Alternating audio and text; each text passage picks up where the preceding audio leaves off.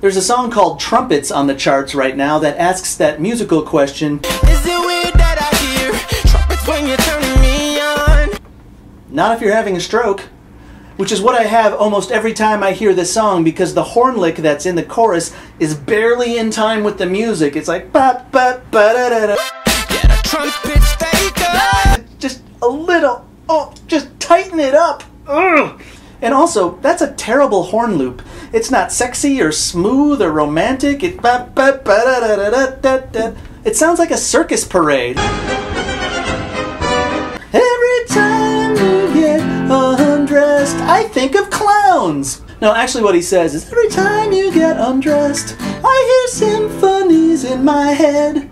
And then he goes on to compare her ass to a Kanye West song, her bra to a Katy Perry song, and her eyes to a Coldplay song. None of those things are symphonies. I have some suggestions.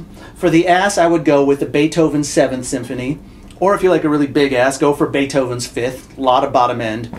For the eyes, I would say go with Brahms' 2nd Symphony. And for the bra, even though technically it's not a symphony, I would go with Ravel's Bolero, because it's very voluptuous and undulating and a lot sexier than...